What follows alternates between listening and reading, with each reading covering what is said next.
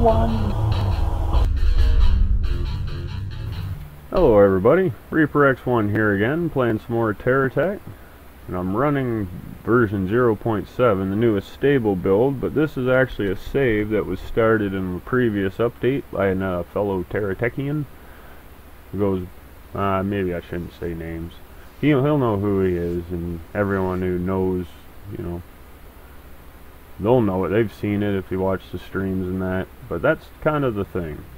The stream was kind of not giving it the showing that it maybe should have got, so I got talking to him afterwards and that on TeamSpeak. If you guys are interested, it's kind of cool. I've been on there a few times, gabbing. There's a Terra think tank in there, and I think there's another spot too, a social hall.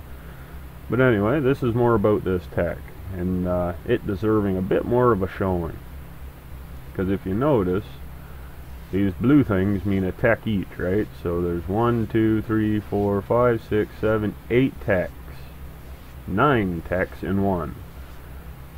So first thing that I come across is I noticed that there was no cab on this center when I tried to click it. So I added a cab just so this would work. So now I got that guy there. He's lined up. Well, he was there in the when I started. Let's see if we can tag him a bit.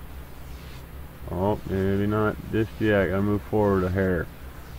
So here's the thing with the artillery techs. You gotta move them, you gotta switch and stuff like that, which is good, because really you're out of range. They're not gonna come after you. Not, well, most likely not. Let's see if that was enough. There, now we're getting them. We're just gonna work on him a bit. Let's see if we can take him out. All this gab. So yeah, as you can see, there's a ton of megatons on this, very effectively. Look at that. That's working great. I've been seeing a lot of these artillery techs around recently, and well, for the last little while, and I've been thinking and I've wanted to build one. Well, I started one, and it's gonna be something. I'll just leave it at that. But this is about this tech. Now this tech here, kind of appropriately named, called God Slayer. I don't know how many gods there are in Terra Tech, but this might put them up, give them a pretty good fight. So now there's the main artillery battery, but also we got these side techs. So let's kind of go take a look and see how they handle maybe something like this. Now, oh, hold on, before we make any boo-boos that cost us a whole bunch, I'm just going to make sure I set all these to follow, because that's the closest thing we have to attack or escort like we used to have. Escort was awesome. I loved that option, because it would actually follow fairly decent, and it would fight. In the last few updates, I've noticed I set them to follow, and they'll follow, but when it comes time to fight, the little pussies hang on back at the back. Well, these guys don't have the chance to hang off and play it safe, so we're going to see how they handle this little guy. And I ain't going to fire the front guns if I can help it. I'm going to try and let them do the work. Now, unfortunately, I'm going to take some damage here because they don't... Oh, there they go. They're starting. That's not me. I ain't pushing no buttons. If I had shields, it would have been a lot better. So if I keep a little bit of range, I should be able to get those megatons working on them. That's the downside with the megatons. They're great from a good distance, but when you get too close, they lose all ability to hit. So they're basically getting their front megatons and 3-pound cannons in on this, and we took him out quite effectively. And that's just the AI doing its thing. So it didn't even really have to take the shot, or take a shot before it started shooting. So that's pretty damn cool. So now what I like to do with most techs when I get them in and around is I like to take them for a drive. Now we all know it's going to handle great on the flat land. Moves along fairly good, about 35, oh, hitting 40, 44s. Man, it might do 50. But let's see how she handles some hills. Now, I got a feeling it's going to make it, but the thing that'll get it, oh, slippy wheels. No, not going to make it. Oh well, did pretty good. I got about halfway up there. But the biggest problem with these big techs, you gotta kind of be careful where you are driving them. Grasslands and mountains probably aren't going to be your friends because of the lows and the highs of the ground and how fast they change. But desert, flatlands, salt flats, I mean, they're going to be far better to drive on. And I'm not saying this won't make it in the mountains. You just have to selectively go through it. Like, I don't know if I'm going to try and take her into the mountains much. What I want to do is mainly go do some arse kicking. Since I got the AI tuned up, they all seem to be working fairly good. I want to put them to work. But they do need some more range. Like, look where I am, and none of those AI... Oh, there we go. First shot of the boat. Too close. And it's poop. Shoot him in the pooper. So, yeah, once again, that's not me. That's just the AI working. All I'm doing is driving. I'm trying to give it a good chance to get as many guns on it as I can. And it almost looks like the turrets in the center want to fire too, but since the range is so close, there's no way they can hit it. Oh, I think I got him. Or my AI got him. So there's another victory for the AI. So it's not perfect, but it's coming. So as you can see, it handles itself pretty good, and that's just the front too. If I was to back into things, I'd have three... Actually, let's do that. I got an encounter right here. And I'm going to send the back after them. And then if they want to get around to the real front, well, now they got to deal with that end of it. So let's see what we get into here. If I can get this triggered. I don't think it's on the hill. It should be like right here. Oh, yeah. All clear. Oh, was that it? Okay. Well, I tell you what, I'm going to go find some enemies to try that on. So I'll be back in just a second. Okay, I think I found another one here. Let's see if these guys will trigger. Oh, here we are. Get out of there. Hey, should we just sit right in the middle? Let's sit in the middle. See if they all get to work. Look at that. Now they're working. We got 4 corners being attacked. Oh, well, that back corner is too close. Here, let's get a little distance. Let's see if we can get them. Because I can't let them just take shots. Like, I got 2 at that corner. So let's maybe give some... See, they're aiming at the wrong damn things. That middle set should be aiming at that big guy. Yeah, see, they're damaging me now. Those small little shields. Okay, let's throw the front at them. Then I can throw some firepower in here. There, now we're hitting. Boom! Okay, see, they gotta have multiple trackings. It seems like it is, but everything is just too close. See, that's me helping a little bit there. Now I stop helping again, just get some distance. Come on, hit him, hit him. It's right there, hit him. Oh, over his head. Here, let's get back here a bit. Make them chase me a little. We'll see if we can take them out before they get to me. So I got a feeling I'm taking a bit of damage here and there. Yeah, I'm losing some parts. Now, it's kind of expected. Now with this big guy, let's see if we can get him with the back.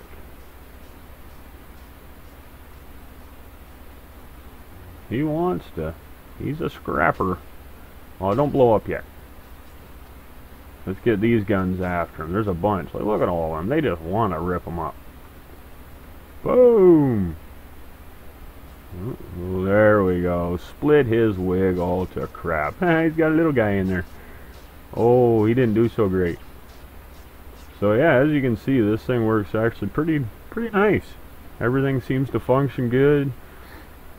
The only downside is, like you saw, they get a little too close and it can't hit them very good down right beside the wheels. But like every big tech, there's gonna be a blind spot of some sort. And if there isn't, it just looks like a big block of guns, and it's hard to make something like that look really good. And this, it does look good. Like, I like this tech.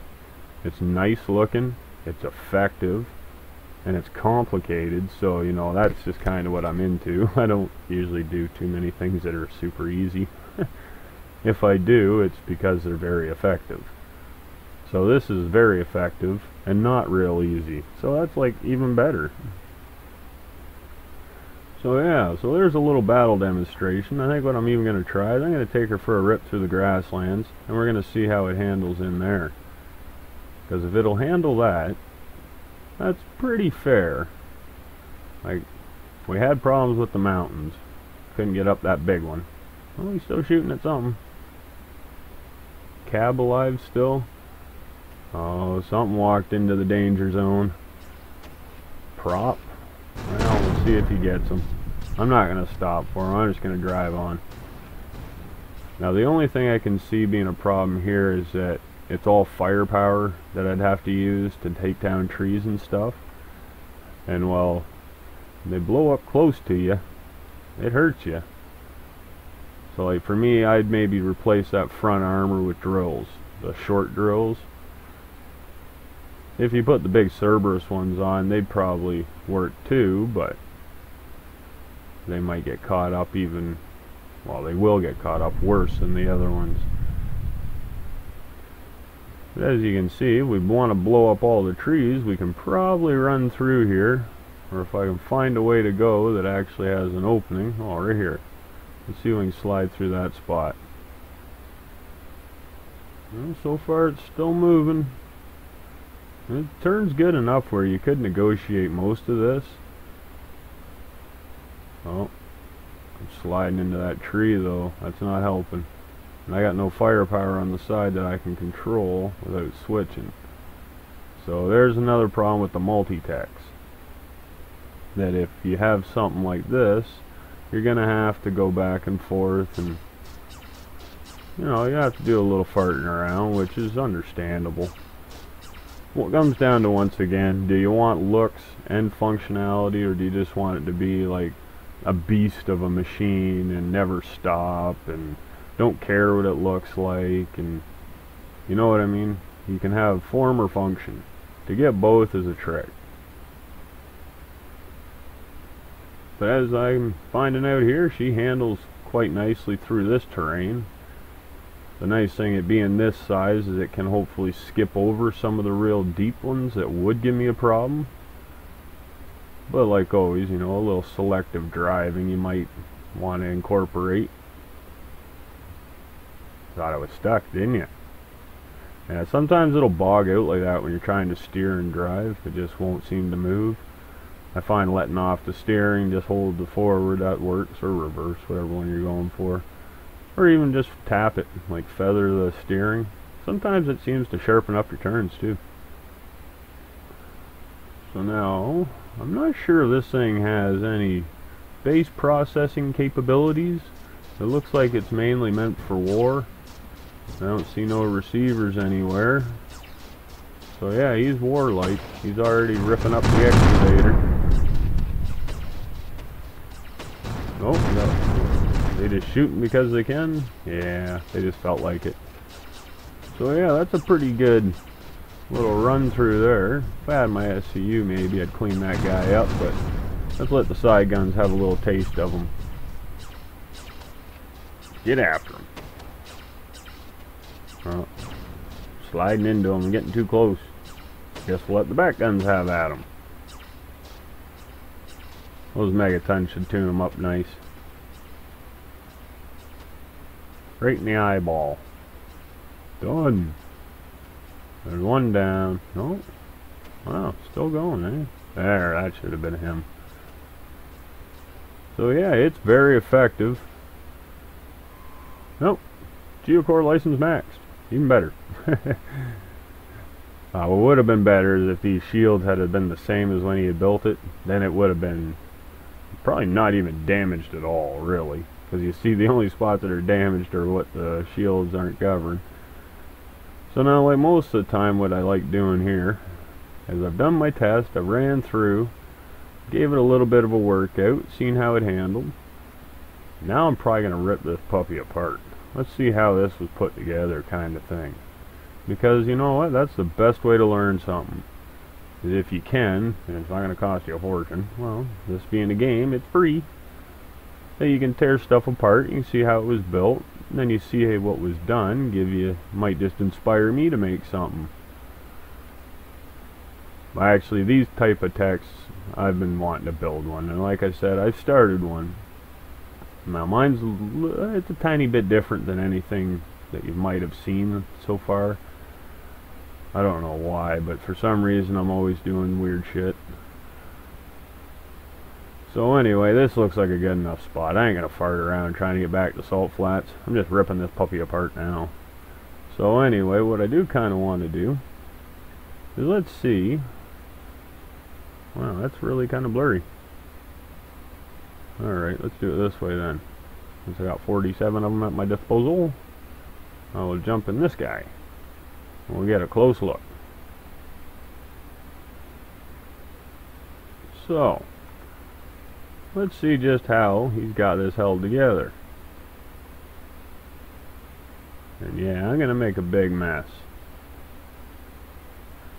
Yeah, we got lots of brackets. Come on, get out of there. Oh, triple them. Well, you know what? Let's do it like this. Oh, I think we're dropping a tech out of there. Let's get a view of underneath before I do rip this all apart, just to see what's going on under there. Oh, it's going to get slow. So as you can see, there's a ton of bracket work. Every one is held in. Every tech is held in by brackets around the pins. It's kind of like a hinge idea. So that's pretty cool. And even the big centerpiece.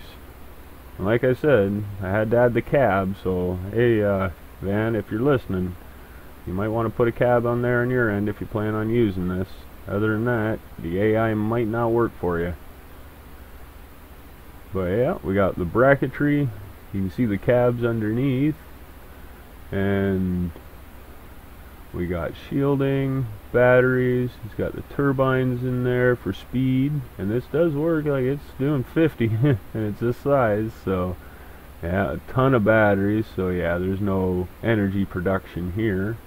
It's just a charge me up and go, which are cool. Like with not that many batteries, and wow, now we'd need a lot more shields unless they fix these again. It would last for a hell of a long time. So anyway, that's pretty good there. And like you can see here, lots of armor. You can see most of the battery. This thing's probably like 60% battery, 30% brackets. No, it'd be a lot of guns in there. So anyway, let's just see if we can yank that. See if we can get that guy to fall right out. It's blurry again. Let's go back to this. Why is it so blurry when I go that way? Push. Okay. So we got that guy. That's not the cab. Or is that the only thing in here?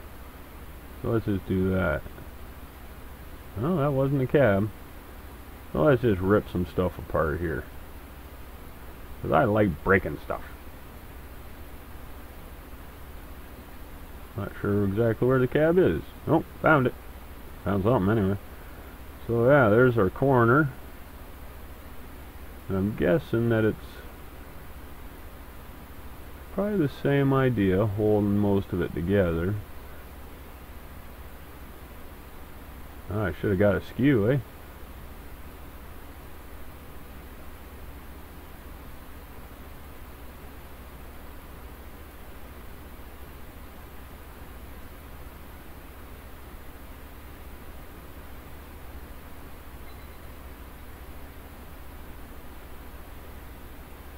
Well, that's where I was.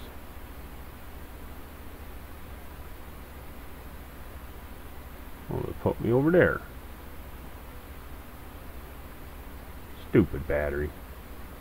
So yeah, that's kind of the workings of that. And the way he's got her all put together is quite a little feat in itself, isn't it?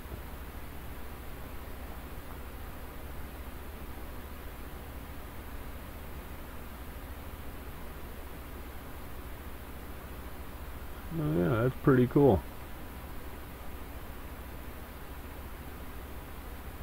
What else should we tear apart? It's kind of all the same, really. Like, from other parts, just shaped different. So it's impressive, but it's not really too hard to show off or explain, because, you know, he's done it in such a way where he's put a really advanced idea and he's made it in such a way where it doesn't have to be super advanced, like in the design. Like this here is a really good idea, but honestly it is an old idea. It's a hinge. So, you know, he's incorporated some things that are reliable and that will work good and give him awesome results, and he's made a great tech with it. And that's the kind of stuff I like. You can make things as fancy and as holy crap awe-inspiring as you want, but if they don't work, what real good are they if they're supposed to work? Those things like that I call show techs. Just for funs kind of thing. This thing, it's a just for fun and some action. It can go and do work. So that's kind of my little take on this tech. So, just in case you're watching there, big thumbs up to the builder. Liking this one. I knew I was going to enjoy doing this as soon as I asked and you said alright, so sorry I tore it apart. So yeah, if you'd like to see any more showcase videos, if there's a tech out there that you think needs a little more explanation or demonstration, or you have something that you've liked, there's all you need to do is just ask, and there's a chance that I may just make a video for you for your tech if you would like. I'm not guaranteeing nothing, and I do reserve the right to refuse in case they're not something that I really want to do for various reasons. Maybe inappropriate. That's kind of hard for me. I got kind of a dirty sense of humor. But there's sometimes, you know, techs are techs, and big ones, complicated ones. That's kind of what I like doing. So if you got something along these lines, or what I consider a monster, and by monster it doesn't have to be huge. I know everyone's thinking, yeah, this guy, he builds some big techs and that's what he means. But no, I mean monster as in cool as hell, scare the crap out of the enemy. Doesn't have to be huge, could be small, but if it's cool as hell and it'll scare the crap out of an enemy, I wouldn't mind looking at it. That's kind of why I check out the community cores all the time. So just one last thing, everybody. I just gotta ask that if you do like what you see, please throw the likes around, subscribe to my channel. That way you can see the latest videos I have to offer that I'm hoping you may be interested in. Or just jump down into the comments and say hello or goodbye, or why'd you do this, or why didn't you do that, or can you help me here, and just to socialize, you know, because that's kind of what I started this channel for, is just to show what I've been building in hopes that maybe I can inspire, help, give info or tips wherever they apply. And well, if I don't hear from anybody, I can't do that. So yeah, I'm kind of getting off track here, but I do really want to make sure you guys know that all your support is appreciated. I truly thank you. You guys have made YouTube just awesome. I've had way more fun than I ever thought I would doing this. So until next time, everybody, keep being awesome. Have a good one. Bye.